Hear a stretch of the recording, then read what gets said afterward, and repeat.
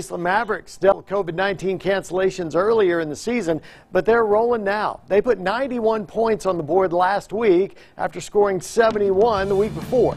Here's Dusty.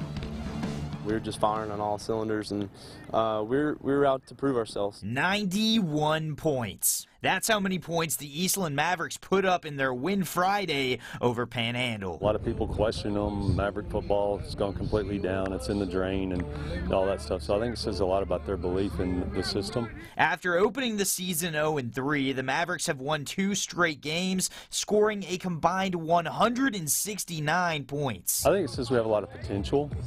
We still felt like we left a lot of points on the table.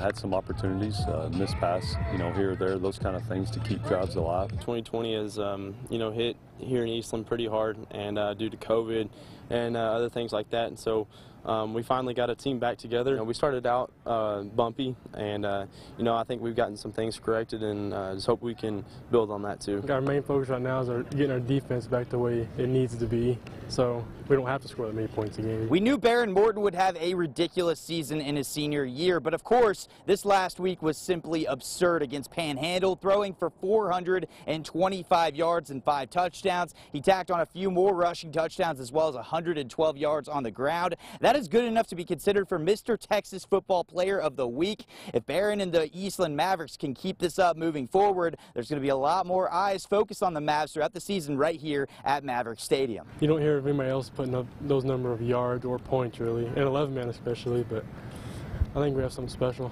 Reporting in Eastland for BigCountryHomepage.com Sports, I'm Dusty Baker. Is there one?